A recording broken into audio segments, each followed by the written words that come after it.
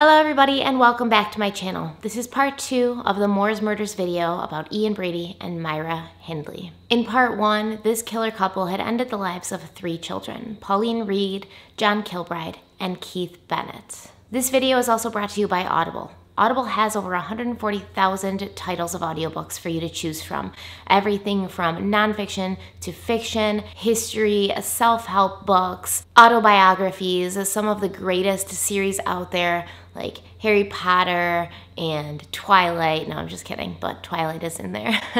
I love Audible. I use it every single day. Audible is so helpful because you can't always sit down and read a book. I personally can't always sit down and read a book, and it's very easy to just pop it on, put your headphones in, and listen while you go about your day. The thing I really love about Audible, though, is all the books are yours forever. They stay in your Audible library in your collection. You can scroll through your library and re-listen anytime. Currently, I'm watching The Spanish Princess on Starz. It's a television show about Catherine of Aragon, who was the daughter of Isabella and Ferdinand of Spain. So I am re-listening to Isabella the Warrior Queen by Kristen Downey. I downloaded that book like 2 years ago, but I wanted to re-listen to it because The Spanish Princess starts off where Catherine of Aragon is leaving Spain to go to England to see and marry her new husband, King Arthur, which actually we know she didn't end up staying married to King Arthur very long. He died and then she married his younger brother, Henry VIII, and the rest is history, literally. But I wanted to catch up on the background of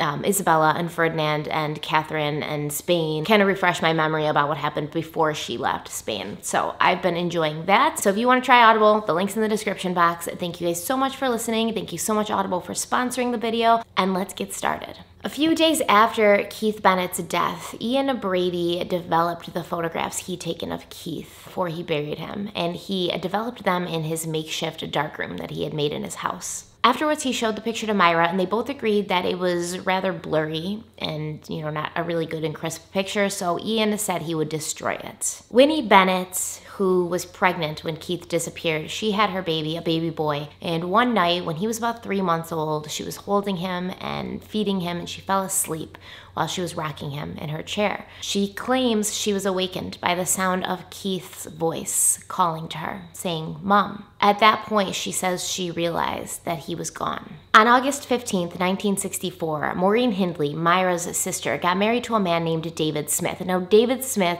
is a big point of contention for those who are familiar with and follow the Moore's Murders case. He is touted as the man who put an end to the killings, but some people think he's not what he may appear, or he may have been more involved in their crimes than he admits to. David Smith was born on January 9th, 1948, to a woman named Joyce Hull, who was gone from his life within 2 years. He was taken in by his paternal grandparents, Annie and John Smith, who he grew up thinking were his parents. When he was old enough to understand, they explained they were his grandparents and that his real mother had died. His real father, their son, John Smith, traveled for work and was never around. They legally adopted him, and David grew up in a house where money went out as fast as it came in, but they still lived comfortably. His grandfather was a die-hard gambler. One day, Annie Smith would be wearing fur coats, and the next, her prized possessions would be leveraged in some poker game or dropped off at a pawn shop for quick cash. David Smith was very close to his grandmother, Annie, who he called Mom.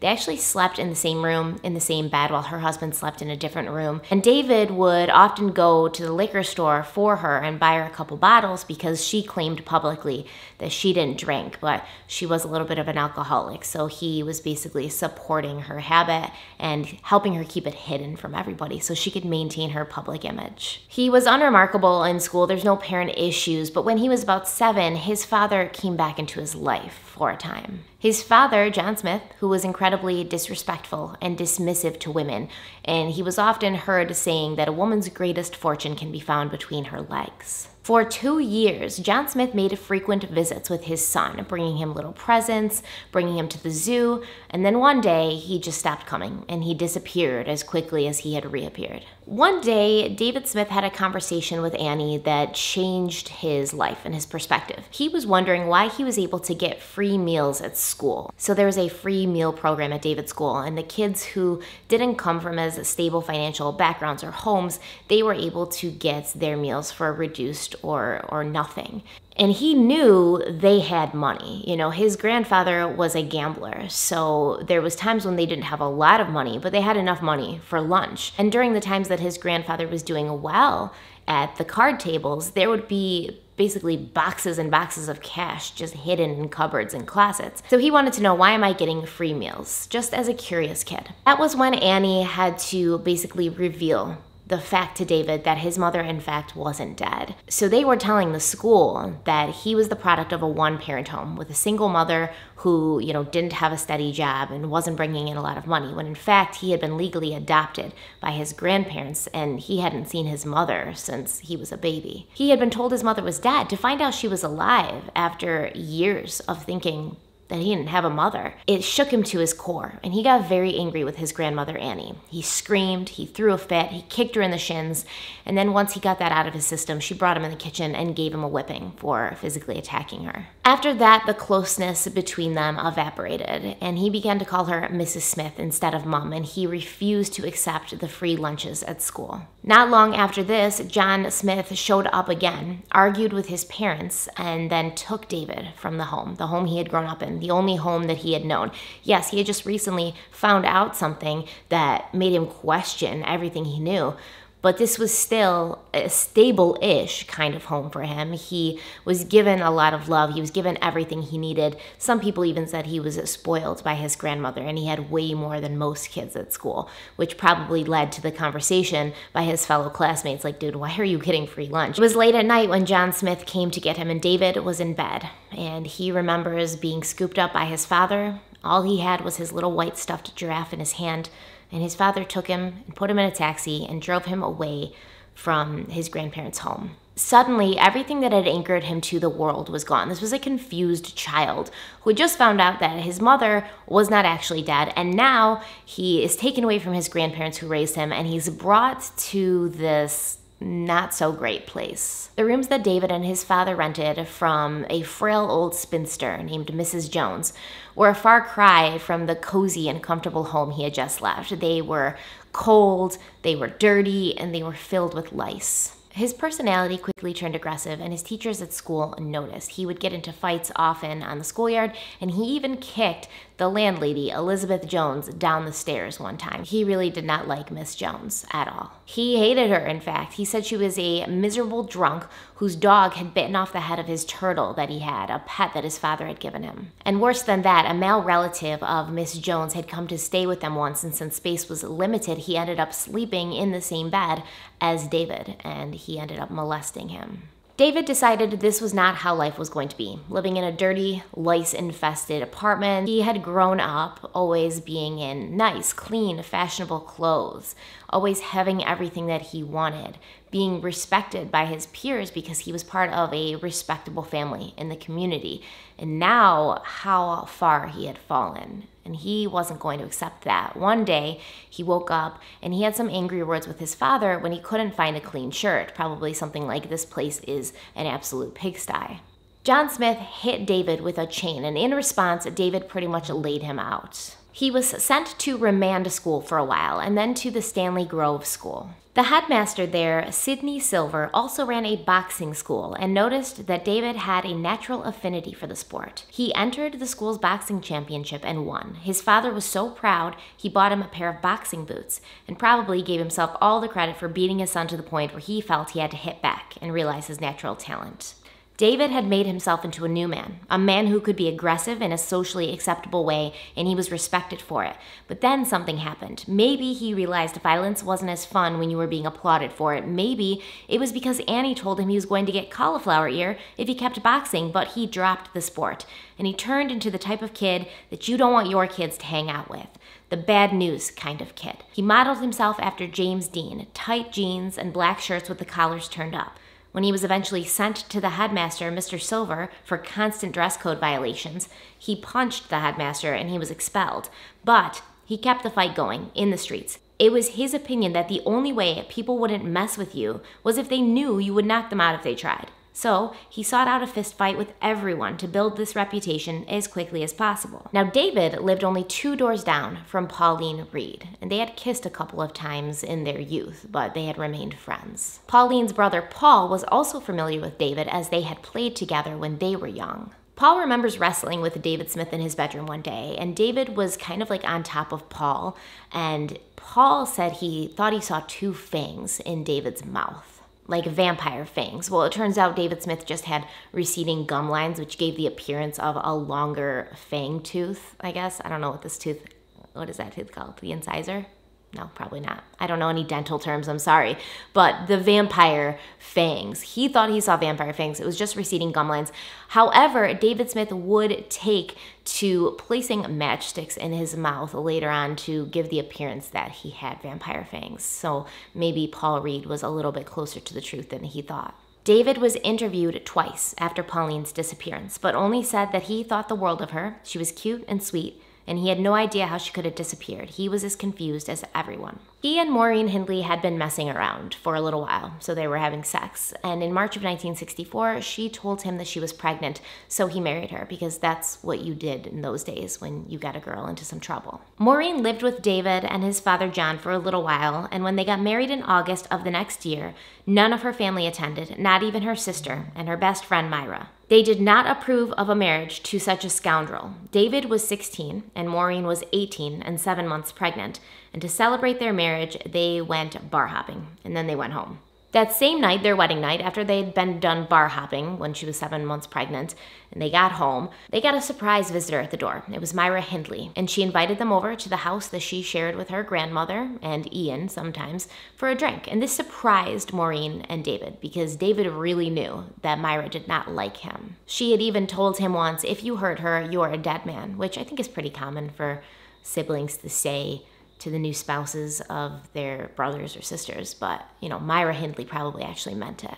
When they got to Myra's house, Ian was there, and they were welcomed with a bottle of wine and nothing but friendliness, which confused the newlyweds even more, because Ian definitely, not only was he not a friendly person, but he had never shown any interest in David Smith, or even Maureen for that matter. David was initially impressed with what seemed to be a very mature and cultured life that Myra and Ian were living and leading. They had wine all the time. They dressed nicely, even if they were just staying at home. They listened to classical music. They read many books. When they had discussions, even though he didn't understand half the stuff that they were talking about, especially Ian, it seemed to be like they were talking about important things. That night they danced and had fun, and Myra invited the couple out again the next day for a drive to the lake.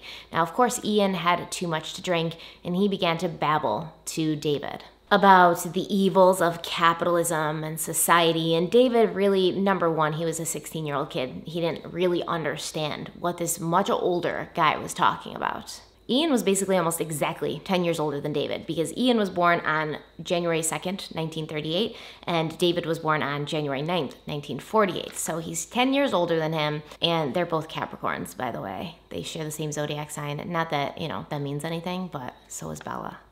She was born on the 3rd of January.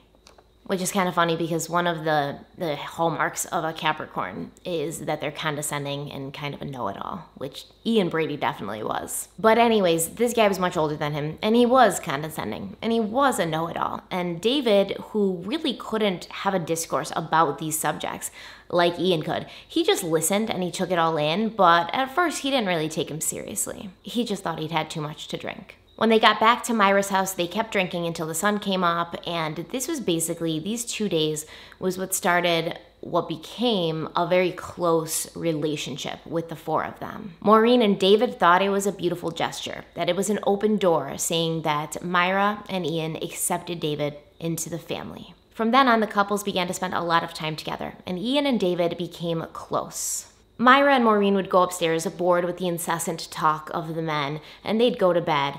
But Ian and David would stay up, drinking and talking all night. David had this to say about these nights with his new crew. At night, the girls upstairs, the boys together downstairs, curling up to sleep on the couch, him on the chair, never approaching me to touch, a wife upstairs, a friend close by, no frustrations, nobody getting hurt. I think I just felt contented enough to be impressed out of my mind. But David did notice that his new sister-in-law and her boyfriend had a very strange relationship, especially in public. Their relationship was pretty much devoid of any intimacy or affection at all. There was an uneven level of love between the two, in his opinion. Myra seemed to love Ian very much, but Ian seemed only to tolerate her. And although Ian quickly warmed up to David, Myra never did, only seeming more and more envious of the close relationship that was developing between them. Ian wanted someone else in on this with them, and Myra did not like that. This was something the two of them shared exclusively that separated them from the rest of the world. She noticed that Ian was trying to indoctrinate David with the same tactics he had used on her. She heard him ask David, "What would you be willing to do for a lot of money?" And he started taking David to the moors to shoot. Once, Ian shot a sheep with a dum-dum bullet that he had showed David how to make. And a dum-dum bullet is essentially just a bullet that's designed to expand on impact, making any chances of survival after that extremely slim. In the early fall of 1964, Myra and her grandmother were relocated to Hattersley, specifically 16 Wattlebrook Avenue. Ian was a frequent overnight visitor, and the couple fixed the house up, decorating it and furnishing it with the money they made from their jobs, and continuing to take frequent trips to Scotland so Ian could get in his time with nature. Here in Hattersley, they continued their reign of terror. Myra and Ian became well known to the children of their new neighborhood. The kids pretty much thought they were friendly and treated them with a kindness and respect that most adults did not give to children. One of these children was Myra's next door neighbor, 11-year-old Patty Masterson. She became close with Myra when she took an interest in Myra's dogs, and since Myra is such an animal lover, or was such an animal lover, she really liked that about Patty. The two began talking. Patty would often go over and watch TV at Myra's because the Mastersons didn't have a TV set. Myra introduced her to Ian, and the three of them, along with many other neighborhood children, would often take trips together to the moors. It's just so sickening to me to think of Ian and Myra taking these kids to the moors so that they could walk by the graves of other children that they had murdered. Ian even once told Patty when she was thirsty to take a drink out of a brook that was right next to John Kilbride's burial site. Patty's mother, for some reason, didn't think it was odd that these two grown adults took such an interest in her daughter and other children. She said someone who loved animals as much as Myra did would never have been capable of hurting a child, so she didn't find that there was anything unsafe about the situation. Nothing ever happened to these children that Ian and Maya befriended, and they could never give an answer of why they hurt some children and yet left others untouched and even were kind to them. In October of 1964, Maureen and David's daughter, Angela Dawn, was born, and they both loved her dearly. David was a doting father, and he took a new job to support his family. Myra and Ian would still make trips to Gordon often to visit Maureen and David, but they took no interest at all in that baby. In fact, the baby, Angela Dawn, made Ian downright uncomfortable. 1 month after Angela Dawn's birth, a month that marked the anniversary of John Kilbride's disappearance, a detective named Joseph Mounsey decided to reopen the investigation into what had happened to John when he got promoted to chief inspector. He had spoken with Sheila Kilbride and he agreed that something wasn't right, and so he decided to breathe new life into the investigation. He printed out the old posters, he bought radio and television spots asking for any new information about John. He even put on a reenactment of John's disappearance at the Ashton-under-Lyne Market, where John's brother Danny played the part of John, which I can assume was incredibly hard for the family and Danny. Mounsey took such an interest in this case. It became an obsession, all-encompassing for him. Everybody started referring to John Kilbride as Mounsey's boy. On Christmas Eve 1964, Ian and Myra took their neighbor Patty to Saddleworth Moor. Patty tells the story of how they would all drink wine together before trips like this to the moors. And sometimes Ian and Myra would bring bags of soil back home with them and tell her it was for their garden. That Christmas Eve, Patty had been drinking whiskey and gin with her neighbors, and they were at the moors until very late, not getting back home until after 1:30 on Christmas morning. Unbeknownst to her, after they dropped her off, Ian and Myra went back to the moors to plan their next murder. It would be a little different this time. The next day, Ian presented Myra with a record for Christmas. Girl Don't Come by Sadie Shaw, a popular song in the UK charts at that time. And Myra gave him a new reel-to-reel tape recorder. Myra brought her grandmother over to her uncle's house to celebrate Christmas, or Boxing Day, as they call it. And while Myra was doing that, Ian prepared the home for what was going to come next, because this time they weren't going to kill their victim on the moors. They were going to kill their victim in this house. He set up his camera in Myra's bedroom and he hid the new tape recorder under the bed.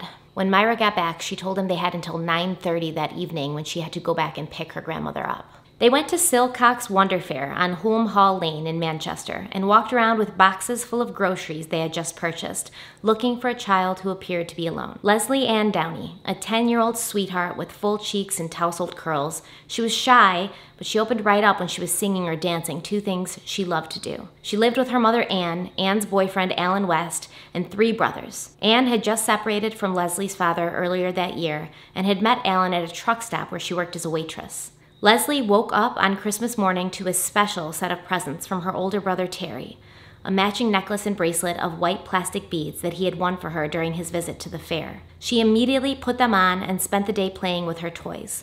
Her mother promised her that later she would show her how to use her new sewing machine, another Christmas gift, to make dresses for her favorite dolls. Leslie and her younger brother Tommy wanted to go to the fair as well, and they had been planning on going with Terry, but he was very sick when he woke up that morning, so they planned then to go with a downstairs neighbor of theirs. When they got to the neighbor's house, it turned out she wasn't feeling well either, so the 2 young children set off towards Silcock's Wonder Fair on their own. Leslie was the senior member of their little party, since Tommy was just 8. They had a good time at the fair. Leslie loved watching the rides with their lights and fast motion, but they soon ran out of money and they headed back home. However, on the way, Leslie made the decision that she wanted to go back to the fair, and she said, "I'm going back." She turned around and ran away before any of the other kids could say anything. When Myra and Ian spotted her, she was staring at the fast-moving rides as if she was transfixed. They approached her with their boxes full of groceries, and they pretended to be struggling under their weight, asking Leslie if she would help them get the boxes back to their car. Once they got to the car, they asked her if she would help them get the boxes home, and they would drive her home afterwards. She got into the back seat, and they piled the boxes of groceries around her, maybe to hide her from view or maybe to prevent her from running if she got suspicious. They drove her back to Myra's home that she shared with her grandmother in Hattersley, and when they got inside, Ian went right upstairs, and a few moments later, Myra asked Leslie if she would bring the boxes upstairs to Myra's bedroom, where Ian was already waiting. When Leslie entered the room, Ian switched on the tape recorder. Unlike Ian and Myra's other crimes, where their stories contradict each other, we know exactly what happened to Leslie Ann Downey, because it was recorded. It's really disturbing stuff, guys. I know there's a transcript out there, and I think there might even be an actual copy of the recording floating around. I don't know who would want to hear it. Just trying to read the transcripts, it breaks you from the inside out into a million little pieces. Leslie clearly knew something bad was going to happen to her when the 2 adults began to handle her roughly and tried to put a handkerchief in her mouth to gag her. Both Ian and Myra can be heard on this recording, and at one point Ian tells Leslie that if she doesn't put her hand down immediately, he's going to slit her throat. Leslie can be heard begging on the tape to be taken to her mother. She wants to see her mother, and asking Ian and Myra to let her go because she can't breathe. The 16-minute tape had the little drummer boy playing in the background, because remember, it was Christmas Day. And when it was played for an all-male jury later at the trial of Ian and Myra, many of them dissolved into tears when hearing the 10-year-old girl's last moments. After the murder, Myra bathed Leslie's body to get rid of any forensic evidence. Now Myra once again claims that Leslie was killed while she was running the bath. Brady claims that Myra is actually the one who strangled Leslie. He claims she used a cord that she would afterwards often pull out and stroke lovingly to remember the incident. Leslie was wrapped in a bedsheet and brought to their car around 8 p.m., but the weather had turned very icy and snowy while they had been inside. And on their way to the moors, they realized that they had to turn around and go home. It was just too dangerous. Myra's grandmother had to be picked up from Myra's uncle's house, but Ian was very adverse to the idea of picking Gran up while Leslie's body was still in the car. So Myra came up with the solution. She drove to the uncle's house and went up to the door and said that she couldn't bring her grandmother home because it was just too dangerous to drive with her grandmother in the car at that point. So they went back to Myra and Gran's house in Hattersley. Ian carried Leslie's body back inside and placed her on Myra's bed before the 2 of them took up their cozy spot on the couch bed in front of the fire. Ian hastily developed some pictures he had taken of Leslie, and they watched them by the crackling fire and listened to the tape recording of Leslie's last moments. They then fell asleep in each other's arms. When Leslie's little brother Tommy had gotten back from the fair and told Leslie's mother that Leslie had turned back around and gone back to the fair, Anne and Alan went out to look for Leslie and bring her back home, but she was not there. She wasn't at the fair. She wasn't on the road between the fair and their home. She wasn't anywhere to be seen. After they looked for hours and verbally berated the neighbor who had been supposed to accompany the young children to the fair, they called the police. The police sprung into action. They questioned neighbors and fairground workers, but nobody had seen her. Nobody could give any reliable information. They printed posters. They went to all the establishments where they thought a little girl might wander into, but nothing. As the search was underway for Leslie the next morning, Ian and Myra drove back out to the moor with Leslie's body back in their car. As Myra kept watch, Ian walked out to the moor with the little figure cradled in his arms and buried her.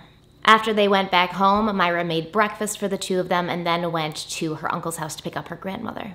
On New Year's Eve, Myra and Ian went to a party with Maureen and David and Maureen and Myra's parents, Nellie and Bob. Everyone thought that Ian, who arrived with an armful of liquor, was in an extremely joyful and cheerful mood. He even went so far as to stroke baby Angela Dawn's hair. That same day, Leslie's picture was found on the front page of every paper, and Patty, Myra's neighbor, came over and told Ian and Myra that she had known the girl a little bit and that she was missing. Myra and Ian had her read a newspaper article about Leslie's disappearance out loud while they secretly tape recorded her doing it. They recorded Patty talking about how she had known the girl and Myra prompting her with questions. This tape was added to their growing collection of trophies. Throughout January, the search for Leslie continued, and Alan West was brought in several times, just like the other fathers and stepfathers of the other missing kids, and questioned. Leslie's entire family was a mess. Her older brother Terry, who had been too sick to accompany his younger siblings to the fair that day, carried that guilt around with him forever. He never stopped thinking about how things could have been different had he been there. He says if he had been there, it never would have happened, and Leslie would have still been with him. Anne, Leslie's mother, could not sleep or eat, and she sent out public messages to other mothers. Don't let your children out of your sight, because you do not know the heartbreak of losing them until it happens. Leslie's new sewing machine was never used. It sat there in her room, which was kept exactly as she left it, waiting for her to come back so her mother could teach her how to sew baby doll clothes with it. In February of 1965, Anne put out an award of £100 for anybody who had information about what happened to her daughter. Maureen mentioned this to Ian and Myra, saying, "Her mother must think a lot of the child," which caused Myra to break down laughing. This to me is a sign that Myra Hindley may have shared some of her sister's coldness and heartlessness, because as a mother herself, how could she ever make that statement about a little 10-year-old girl who was missing and the mother who was so desperate to get her back? She would have done anything. In April, Hindley once again got rid of her car and got a new one, which had the same feature of the seats, which folded back for more room in the back seat. They didn't want to hold on to the same car for too long in case there was any evidence in there that they had failed to get rid of. This same month, the couple left for another trip to Scotland, and this time they wanted to take Patty with them. But Patty's mother, finally having some sense in her head, said she didn't think that was a good idea. When they got back from Scotland, Ian made the move permanently to live with Myra and her grandmother. He had already been spending a lot of time there anyway, so this just seemed right. But then the relationship with Patty soured when he saw her trying to climb over their fence into their garden, and he accused her of trying to steal things out of the garden, and he told her that if he ever saw her doing that again, he'd break her neck. Patty never said another word to Myra or Ian. I think that she saw something in his eyes, something in his tone.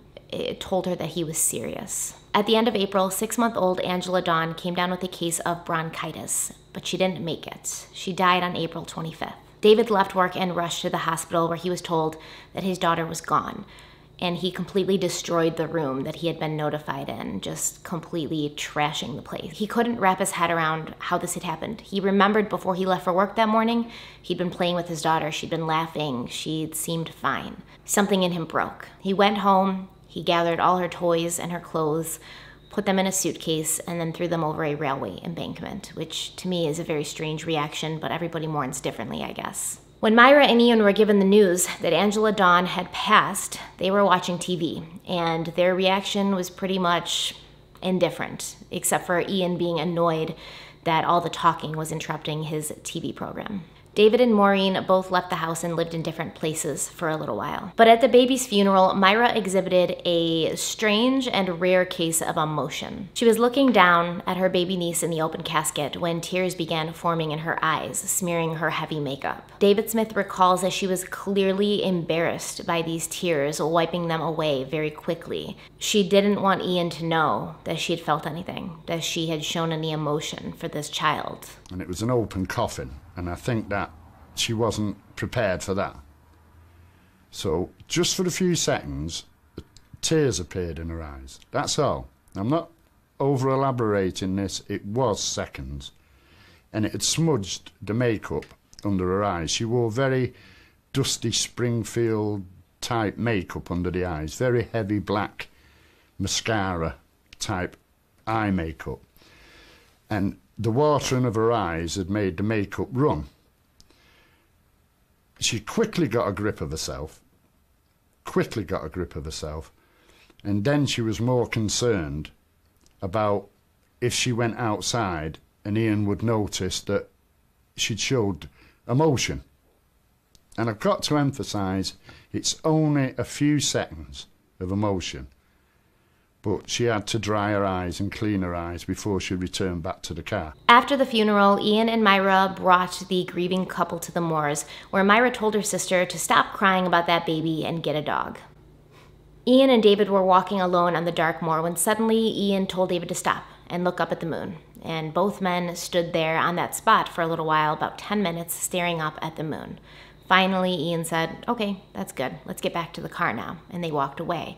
It was only later that David would discover the spot they had been standing on, looking up at the moon, on the day that he had just left his baby daughter's funeral, was the spot where John Kilbride had been buried. After this, the trips to Saddleworth Moor continued with David and Maureen, who were happy for the distraction from their grief. And in July, Maureen and David moved to Hattersley, pretty close to where Ian and Myra lived. This only strengthened the friendship between the two men, which gave Myra an extra dose of jealousy. David seemed to be able to put Ian at ease and make him laugh in ways that she never could. She resented their seemingly special relationship because she had done things for and with Ian that were gruesome and horrible. She did them, according to her, so that she would be bonded to him for life. They would share this, always, just the two of them. And now it seemed like David was able to weasel himself into Ian's good graces simply by being himself. David would come to their home every day to see Ian, and Myra would sometimes lie and tell him that Ian wasn't home, or make him wait across the street for Ian, and she would flash the light when he could come back over. Her anger grew when Ian gave David the same books that he had given her when he was preparing to welcome her into his dark world. Ian appreciated what an eager student he had in David, who would return the books with notes scrawled next to certain passages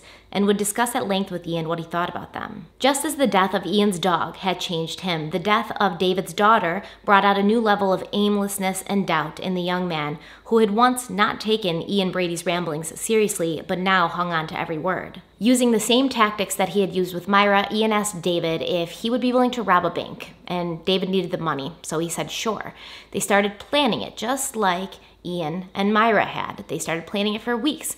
David even went so far as to sit outside the bank and take detailed notes on when the money drops came, what employees worked what days, what shifts they worked. When he presented Ian with this notebook of detailed intel on the bank that they were supposedly going to rob, Ian barely looked at it and put it aside, and the bank robbery was allegedly never brought up again. I don't think Ian Brady was ever interested in robbing a bank, not with Myra, not with David. This is my opinion. The bank robbery thing was just sort of an initiation to see if Myra first and now David were willing to dip their toe into the pool of illegal activity. You have to start small. You can't just start talking to somebody about committing murders.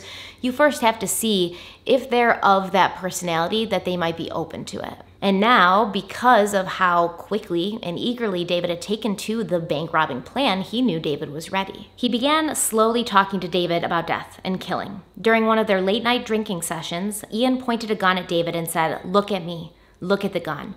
This is how easy it is to kill." Ian went on to describe how easy it actually would be, how he wouldn't even see it coming. "Blink, and you won't even know I've shot you. Look at that gun. You're about to die." And then he pulled the trigger. The gun wasn't loaded, and terrified David, who had been staring down the gun's barrel, sat there trying to regain his composure, while Ian casually went on to explain that this is how easy it was to kill, to die. Myra was not on board for how much of himself Ian was showing to David. It was happening too quickly, and he was putting them both at risk. On another night of drinking, Ian revealed to David that he had killed someone before. He got the impression that David didn't believe him, which made him angry and caused him to spit out, "I've got photographic proof, and you've sat on one of their graves."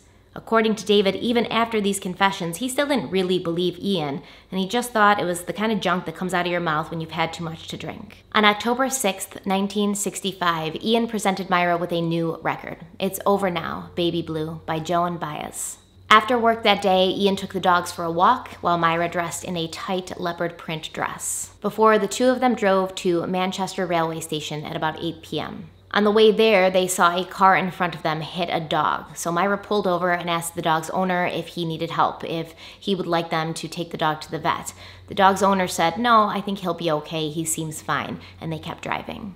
As Ian was trying to get into the station bar to buy wine, a young man walked by and told him it was closed. Edward Evans, known as Eddie, was a 17-year-old boy who lived with his parents Edith and John, and a brother and sister. He was known as a well-dressed young man, and on the evening of October 6th, he dressed in dark blue jeans, a white shirt, a suede jacket, and dark brown Italian leather shoes before leaving his house to meet his friend Michael Mahoney. They were planning to see the Manchester United play and had made arrangements to meet at Auntie's Bar on Oxford Road. When Michael never showed up to meet him, Eddie headed out to the Old Trafford soccer stadium on his own.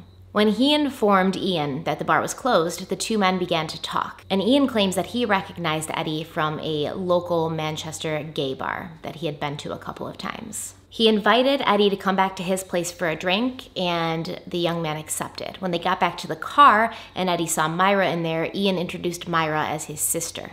The three drove to the Wardlebrook Ave house, and when they got there, Ian told Myra to go get David. There was a knock at Maureen and David's door around 11:15 p.m.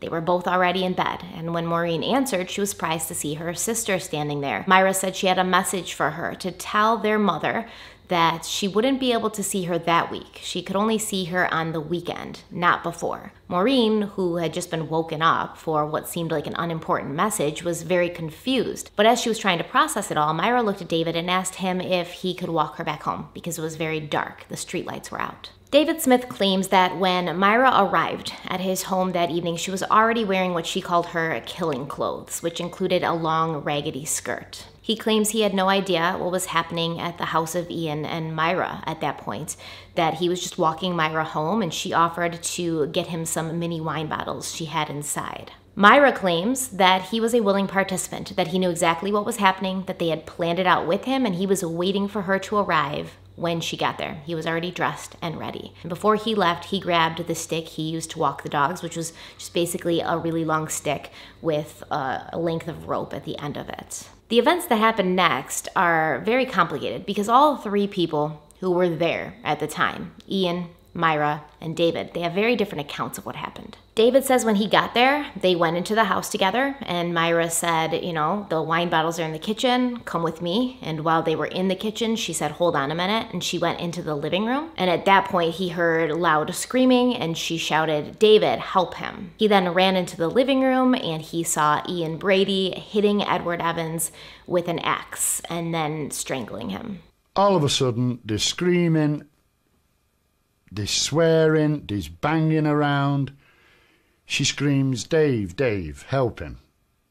I go running into the living room, and Brady's got this lad whacking him and hitting him with an axe. It's very violent. Very, very violent. The lad is on the floor. Brady's still hitting him. He then strangles him. He's swearing at him. He's calling him. He's cursing him. He's calling him filthy names. And then it's over. It stops.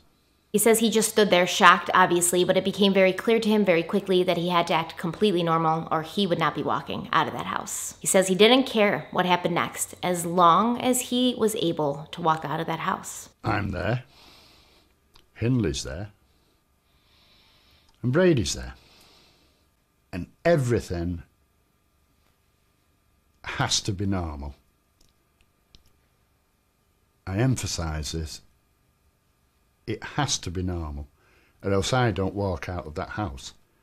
What steps are taken after that is purely leading up to me going out of that house. I don't care as long as I get out of that house. He helped them wrap up Eddie's body, carry it upstairs to Myra's room, and then clean up the mess in the living room. According to David, it was mostly he and Myra who were cleaning, while Ian walked around holding the axe and asking David to feel the weight of it. He passes me the axe. Feel the weight of that. How did he take that? Feel the weight of that. Myra sat down in a chair next to the fireplace and put her feet up and said, "I saw the blow register in his eyes. He never saw it coming." He never saw anything. He never knew anything. I saw the blow register in his eyes. It's a normal conversation. I know it sounds unbelievable. It's a normal conversation. They were cleaning up a bloody murder scene, and Ian and Myra were just chatting as if they were asking what they should have for dinner the next evening. David Smith said, quote, "If they had walked in with chocolate biscuits and tea, I would have stayed and drank tea and ate chocolate biscuits. I would have done anything to get out of that house." She would pick bone and hair up off the floor and not have a problem with it. Just drop it in the bag. There was no, oh, would one of you pick that up? I don't want to. No. Just straightforward.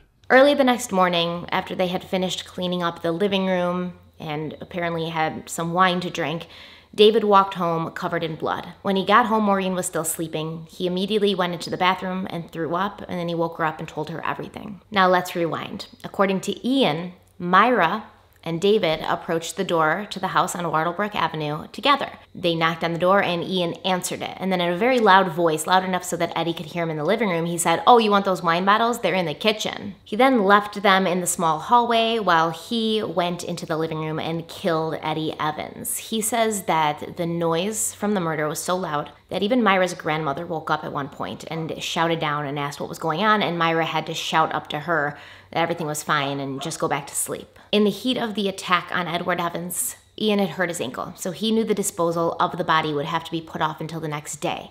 So all three of them made this plan together. They took notes, and they made a disposal plan, basically, for Edward Evans' body that they all sat there and agreed on. They even talked about how it was going to be difficult to get Edward from the house to the car the next morning. David Smith volunteered the use of Angela Dawn's stroller, which he still had. So they planned that the next day, after work, David would be waiting outside of Millward's for them. They would all take the stroller and go to Ian and Myra's house, get Edward's body, put it in the car, and then drive to the moors and dispose of it. They wrote this all down on a piece of paper, which was found in Myra's car later. Ian took the string off of David's dog walking stick and basically tied Edward Evans into a fetal position. And then they all carried Edward up to Myra's bedroom and put her in the bedroom and then closed and locked the door. And after this, Ian said he felt David had passed his initiation test with flying colors. Myra and Ian both claimed that Myra was not in the room when the attack happened on Eddie. But David's statement about how she had said she'd seen the blow register in Edward Evans' eyes would suggest otherwise. Additionally, the shoes that she'd been wearing that evening had blood on them, and not smeared blood like you might expect if somebody was cleaning up a murder scene,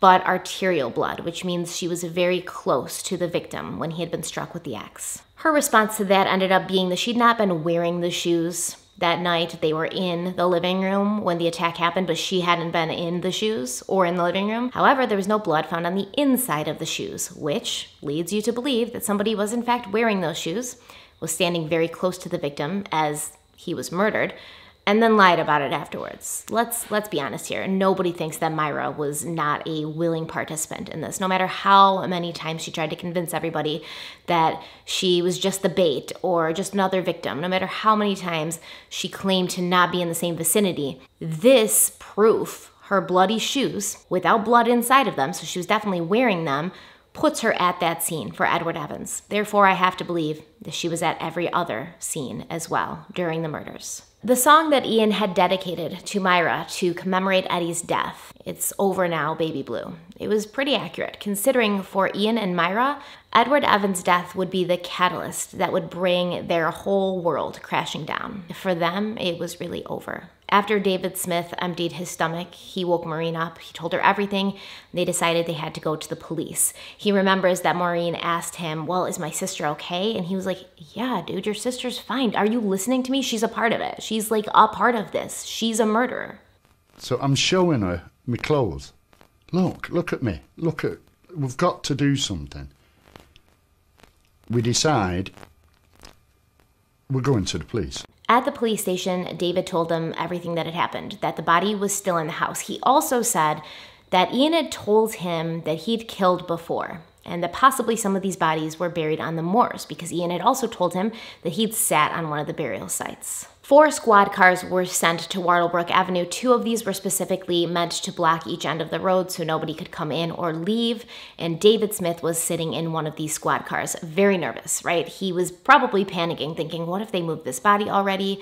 What if it's not there? They're gonna know I said something, and if they don't get arrested today, they're gonna come for me. At the same time, Craig's Pantry, it was a bread delivery service. They were delivering bread in the area. So one of the detectives, Sergeant Talbot, he asked the bread delivery guy, can I borrow your white coat and like a basket of bread, so he could pose as a bread delivery guy when he walked up to the front door of Myra Hindley's house. Myra Hindley answered the door. She had just been about to walk out and go to work. She was dressed in her work clothes, and the sergeant remembers thinking she looked like a woman in her mid-30s. She had heavy makeup.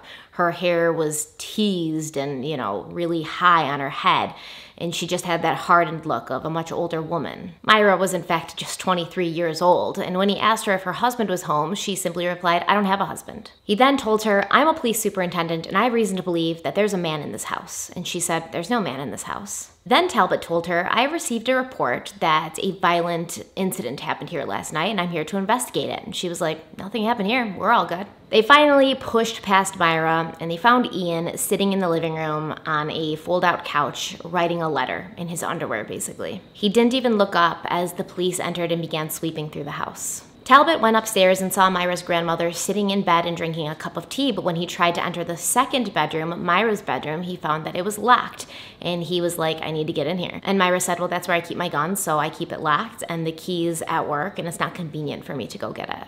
He basically told her, listen, lady, I'm not leaving this house until I can get into that bedroom, so he went downstairs to get one of the other police officers to head over to Millwards and get the key.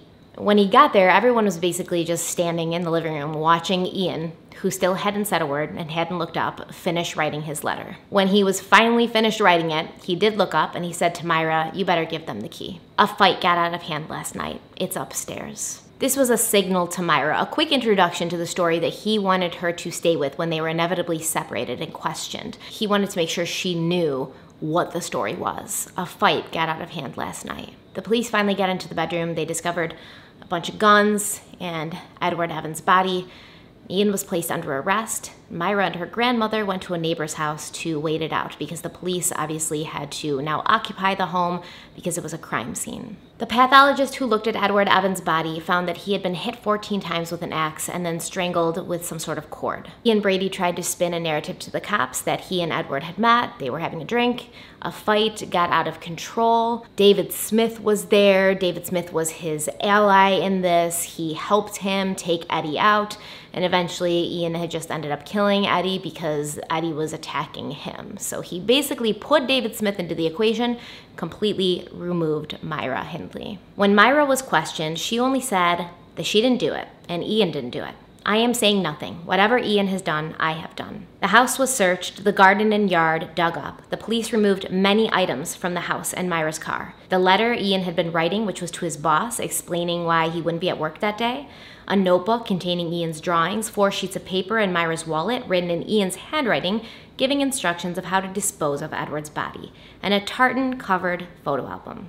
As Superintendent Talbot looked through these things, he noticed something. Amongst the doodles in Ian's notebook, the name John Kilbride was written. This started the domino effect of putting everything together, of connecting the murder of Edward Evans to the other missing children in the area that had disappeared within the past couple of years. Ian Brady was charged with the murder of Edward Evans, and he had only one request, that the Sloanes, his adoptive family back in Scotland, were not brought into this at all. He didn't want them notified. Myra was not charged or arrested at that time, and she spent the next 4 days destroying any evidence she could get her hands on. They had a storage locker where Brady kept a lot of things, so she basically burned everything that she could find in there. Brady is quoted as saying, "She destroyed the master list, addresses, photographs, and negatives. Thank God the police didn't discover those." According to Ian, amongst those things that Myra burned were documents and papers and an indication as to where Keith Bennett might be buried, because Keith Bennett's body still to this day has never been found. His family still doesn't have their little boy back. Myra was unable to destroy one thing though, that was very important, and it was a luggage ticket for the storage area at the Manchester railway station. Ian had brought and left there 2 suitcases that were closely guarded and were more important to him than anything he had in their house or in the storage area. Myra was unable to get this though because the prayer book was her prayer book from when she was a child, and that book was in the home that she shared with her grandmother, which was now occupied by the police, who were searching for evidence. David Smith had claimed that Ian told him he'd killed before, and that some of those bodies were buried on the moors. And once they saw John Kilbride's name written in Ian's diary or notebook, they thought there could be a connection here. So Joe Mounsey was contacted. Mounsey immediately wanted to talk to David, and he also wanted to look over all the things that had been collected from the home and from Myra's car. And of special interest to him was that tartan-covered photo album. The moors took up an area of 400 square miles, and the only way to find out if the theory that Ian was connected to John Kilbride was to just get out there and dig. This search began on October 10th, a Sunday. David and Maureen were brought along to see if they were able to pinpoint the areas that they had been with Ian and Myra. They used the photographs in the photo album as starting points.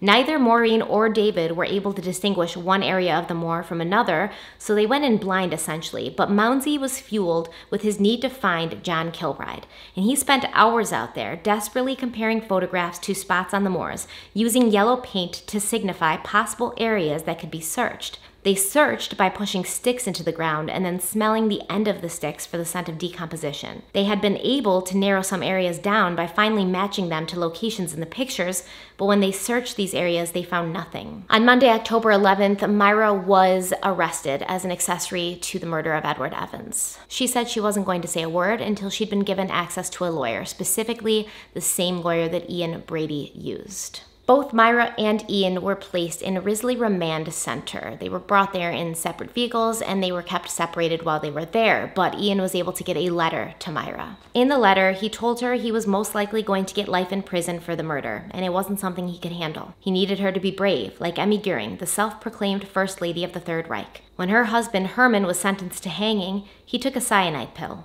Ian told Myra that she was strong enough to start a new life without him, and he closed the letter with, "I love you," in German.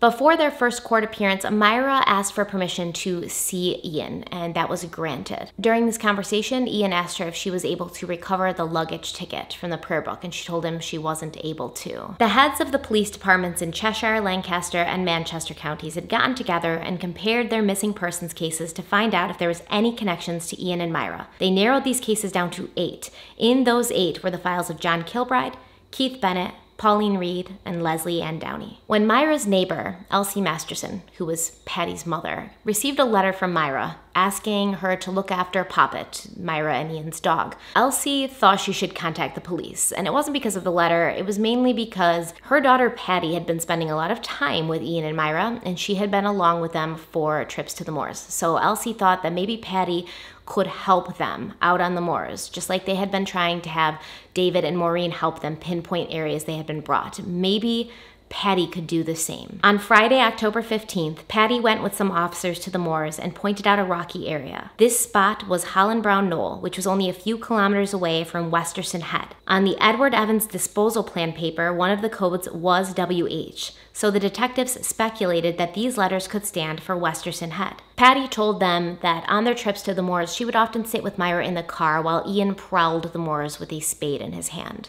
but that this was the exact same spot they had been on Christmas morning, the last trip she took with them to the moors. This was the spot they'd been, the same day that Leslie Ann Downey went missing. They planned to search the area thoroughly the next day. While all this was happening, David Smith was again questioned thoroughly, and he was kind of like, I've already told you everything I know, so he's going through all the stories again, but then a detail popped up that he hadn't mentioned before, that Ian kind of had an obsession or a thing for railway stations. The powers that be at the police station at this time, the upper levels in the police station, they were kind of sick of this investigation dragging on. As far as they were concerned, there had been one murder, Edward Evans, and they had Ian Brady and Myra Hindley in custody. So what was there to look into anymore? They were spending all this manpower, time, and money searching these moors, which was a needle in the haystack kind of search. For what? You didn't know if these kids were actually even connected to Myra and Ian. You didn't know if these kids were even dead. And you definitely didn't know if they were buried on the moor. So the people on the police force who kind of had the decisions of when investigations started and when they ended were reaching their breaking point and saying this needs to be wrapped up. But there was a few officers who were hell-bent on seeing it through, that they felt that they had an instinct that there was a connection here, there was something there, and they couldn't stop until they found it. One of these men was Joe Mountsie, and the other was Alec Carr, who had been there the day that Ian had been arrested. Carr began calling local railway stations and asking them to check their unclaimed baggage. This was happening at exactly the same time that Arthur Benfield, the lead detective on the case at that time, I guess, was telling Mountsie that they had one more day to search the moors, and then they needed to move on. But within an hour, the case broke. The suitcases had been found. An officer from the British Transport Police found them after getting the call from Carr. The suitcases had been checked in by Brady, and each time he had visited them and placed more items in, he carefully placed his own hair over the locks so he would know if they had been tampered with. Inside the suitcases were books, photographs, a gun, 2 knives, a communion belt, a library ticket that belonged to David Smith's father, a black wig, diaries of Ian's from 1965 and 1962, Myra's diary from 1964, Ian's birth certificate, one of Ian's notebooks, a key tied to a shoelace, and another key wrapped up in a piece of cloth. A study on Jack the Ripper, 54 photo negatives, 55 prints, and 2 reel-to-reel tapes. Carr took the 2 suitcases back to the police station, and inside there were pictures of Leslie Ann Downey, but he didn't know who she was just from seeing them. The child in the pictures was blindfolded and gagged, and it was hard to make out her features. Carr and another detective he was working with, Folie, who was also at the house when Ian had been arrested, they decided that their first order of business the next day was to identify the girl and find out who she was. They both went back to Carr's house for dinner that night, and afterwards they were watching TV, and a picture of Leslie flashed on the TV, an update on her case. They both looked at each other and said, that's the same girl in the pictures. They knew they had just figured out who the little girl was in Ian Brady's secret photographs. They listened to the reel-to-reel tapes at the station the next day, and when they heard the tape of Leslie on it, everybody was shocked and horrified and disgusted. John Stalker, an investigator on the case, said when the tape was played at the police station before the trial, he saw senior detectives and legendary crime reporters, hard men who had been through the war and seen terrible things, dissolve into tears. What did come from the tape was a pretty clear consensus. Ian Brady was a psychopath and a vicious murderer, but Myra Hindley was a willing accomplice. On the last day that they were allowed to search the moors before the search was called off, Leslie Ann Downey's body was discovered. Her clothes were piled on top of her face. A blue coat, pink cardigan, and a tartan skirt. With her clothes, they found a string of white plastic beads, the special Christmas gift from her brother, Denny. Okay guys, I am going to end part 2 here. There's only going to be one more part. We're not putting this into a 6-parter. My throat really hurts, so it's kind of been painful to be talking for this long. But I will record part 2 within the next couple of days, have that up by middle of the week, end of the week for you guys, and then we will start on our next case. Thank you guys so much for being here. Thank you so much for always coming back and watching. I appreciate you beyond words. I love you guys so much. If you want to email me any case recommendations, my email is stephanieharlowe@gmail.com. You can find me on Instagram. It's also Stephanie Harlowe, and on Twitter, I'm Steph_Harlowe. Thank you guys so much. Stay kind and stay beautiful, and I will see you soon. Bye. Curl your arms around a whisper